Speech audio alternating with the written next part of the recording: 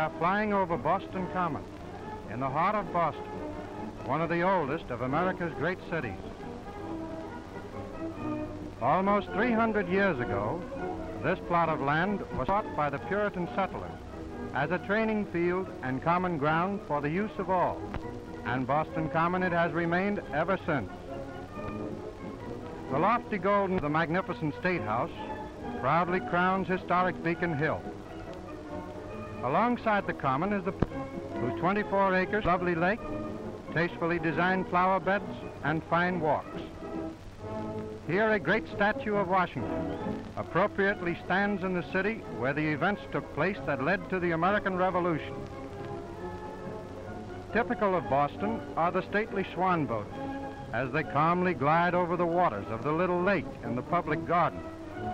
Of course, they are safe, but should one accidentally upset, the passengers of the swan boat would receive an ugly ducking. Facing the Common stand the aristocratic old houses of Beacon Street, where the descendants of the Puritan settlers still reside. Boston Common, and proper, and how? Leaving Beacon Hill, we fly downtown, where the historic buildings of Old Boston, whose names are cherished throughout the land, rub shoulders with the modern skyscrapers of today. King's Chapel is seen from across the burying ground founded in 1630. Here are found the graves of many of the original English colonists. In the heart of the old district is State Street, the Wall Street of Boston, one of the principal banking centers of the United States. The old State House at the head of State Street still bears the lion and the unicorn of Great Britain, a reminder that Boston was a British city for 150 years. What a contrast with the modern Custom House, whose slender tower rises to a height of nearly 500 feet. This striking picture is formed by the Custom House Tower rising behind historic Faneuil Hall, the cradle of American liberty. Constructed by Peter Faneuil in 1742 as a public market and assembly, Faneuil Hall housed the political meetings called by Samuel Adams and John Hancock. Picturesque fishing smacks bring the sacred codfish to Tea Wharf. At such a wharf as this, the world's most famous tea party was held, the Boston Tea Party. The Old North Church is one of the great landmarks of the nation. Paul Revere watched this belfry tower for the signal, one if by land and two if by sea. To Lexington he sped with his cry of alarm that the redcoats were coming, a cry of defiance and not of fear. Here on the village green was fought the Battle of Lexington, the first skirmish of the American Revolution. Here the Minutemen first shed their blood for liberty. A few miles away at Concord, the battle was resumed, which inspired Emerson's immortal line. By the rude bridge that arched the flood, their flag to April's breeze unfurled. Here once the embattled farmers stood and fired the shot heard round the world.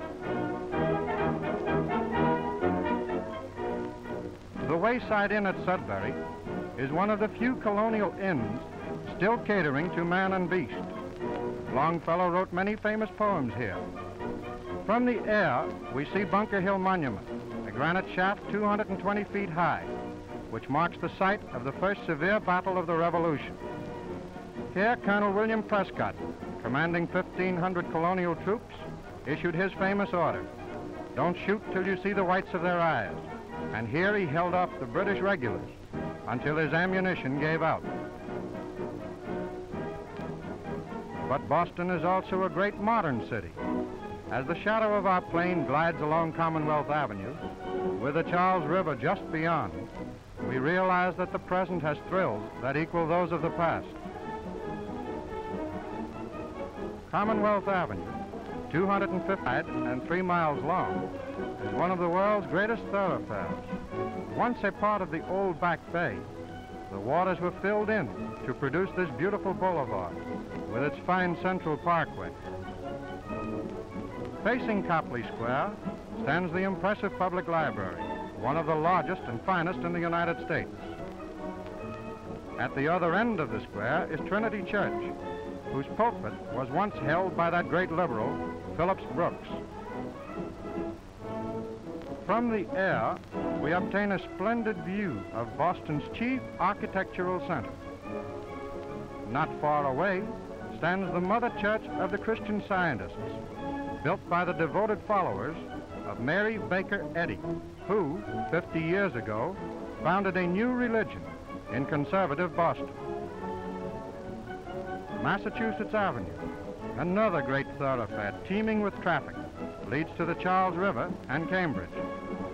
From Harvard Bridge, crossing the river basin, is seen the magnificent building of the Massachusetts Institute of Technology. Commonly called Boston Tech, it is probably the best-known engineering school in America. In Cambridge stands the beautiful house where Henry Wadsworth Longfellow lived and wrote the poetry that is loved throughout the world. But Cambridge is most noted for Harvard University, the oldest institution of higher learning in the United States. From aloft, we view Fair Harvard on both banks of the Charles. When founded in 1636, it had 1 building, 9 students, and $2,000. Today it has several hundred buildings, a student body of 8,000, and an endowment of over $100 million. At one end of the historic yard stands Widener Library, a lasting memorial to one of Harvard's sons. Stately old elms, surrounded by dignified colonial buildings, form the yard proper of Harvard College, old with memories and traditions. 4 American presidents have studied here. Massachusetts Hall, built more than 200 years ago, is still in active service. During the War for Independence, colonial troops were quartered in its classrooms. Today, American youth studies the history of that war in those very rooms.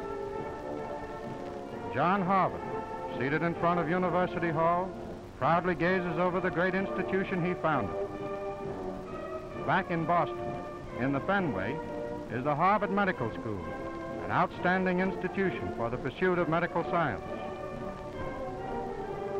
What inspiration and hope have been given to hosts of American youth, perplexed with problems and uncertainties, who have stood on the banks of the smoothly flowing Charles, dreaming their dreams of future conquest. Now for a final view, capital city of New England. That sturdy band of Englishmen from the little town in Lincolnshire which gave Boston its name would be surprised indeed could they but return today to the 300 years ago.